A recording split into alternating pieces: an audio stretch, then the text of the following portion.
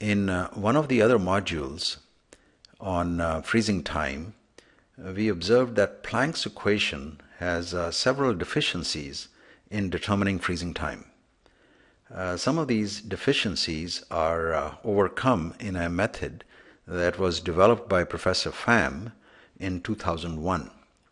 This procedure is more realistic than Planck's equation in accommodating conditions that are encountered during the freezing process. Specifically, Pham's method accounts for the sensible heat removal during the pre-freezing and post-freezing periods.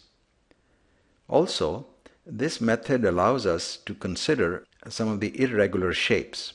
The improved accuracy of this method has been documented in several other scientific studies.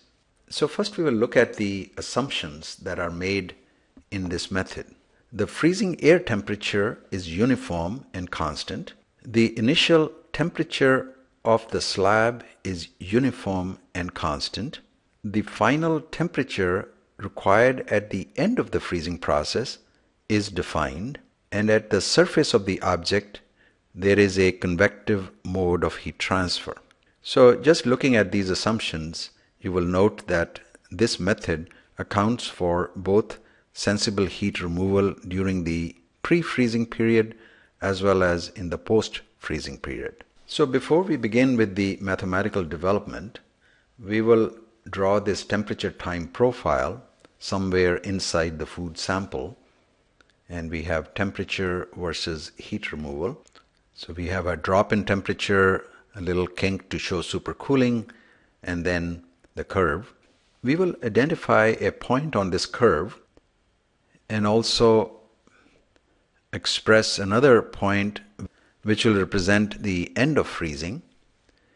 So let's label this curve. We have the initial temperature Ti, and then this point we selected on the curve, we call it TFM, which is the mean freezing temperature that is dividing this temperature plot into two sections, and then the final temperature of the product at the end of freezing as Tc.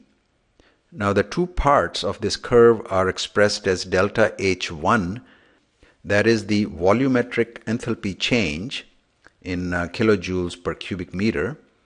That's the first part, delta H1, and then delta H2, and the second section representing mostly the latent heat removal during the post-freezing period as delta H2.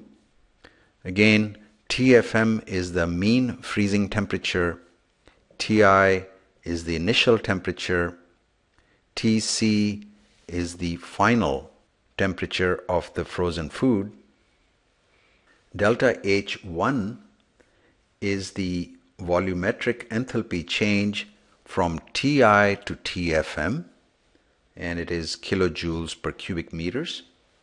And for the second section, representing mostly the latent heat removal and the post-freezing period, from TFM to Tc, the volumetric enthalpy is delta H2, again kilojoules per cubic meters. So from the data collected from a large number of freezing experiments involving high moisture biological materials, Pham obtained this empirical equation for TFM. TFM equals 1.8 plus 0.263 Tc plus 0.105 times Ta.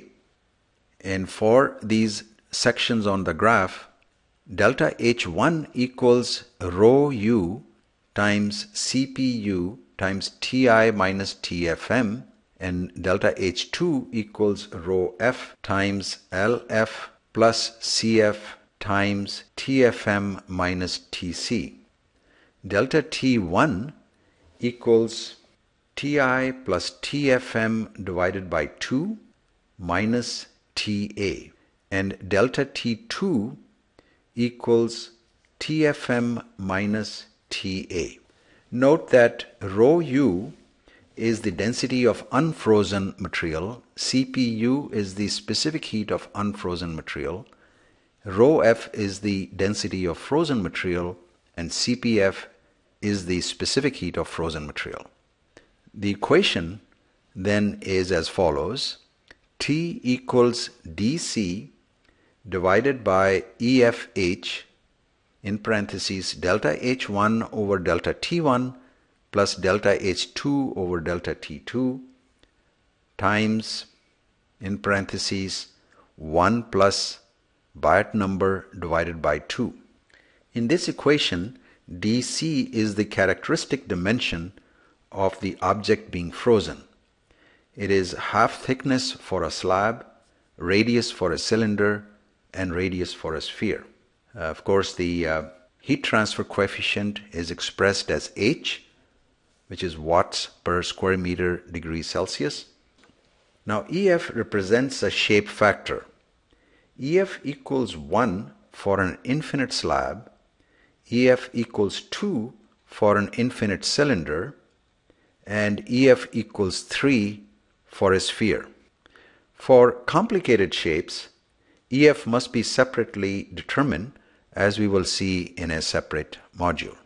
Again, note that Biot number is HDC over K, as we saw in one of the previous modules on convective heat transfer.